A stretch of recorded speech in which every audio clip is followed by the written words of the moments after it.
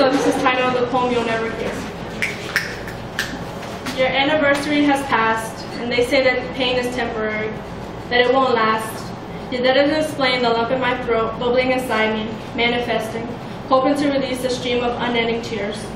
This poem isn't about heartbreak. Yes, there was love involved.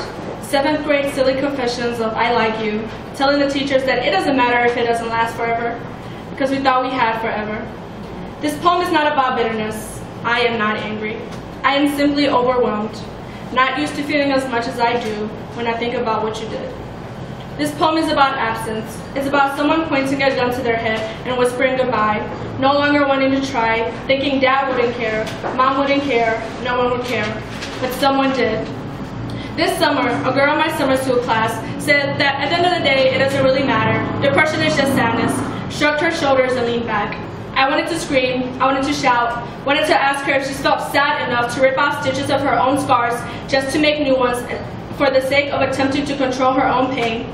Ask her if she's laid in a hospital bed for 2 weeks with an IV stuck to her arm because she refused to eat, didn't believe she deserved to eat. I wanted to tell her that your name was Michael, a young boy with a big heart who loved chocolate chips and painting. But your parents are divorced and you felt like a lost child, determined to find yourself in a world of uncaring adults. Ones who told you that your story wasn't original when all you wanted to do was matter.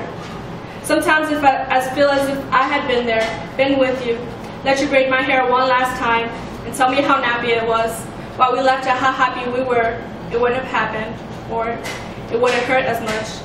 That the call I received on a hot summer day my freshman year in a new town would have caused less of a sting, that my tears wouldn't have been as heavy, my chest not as heaving as it was.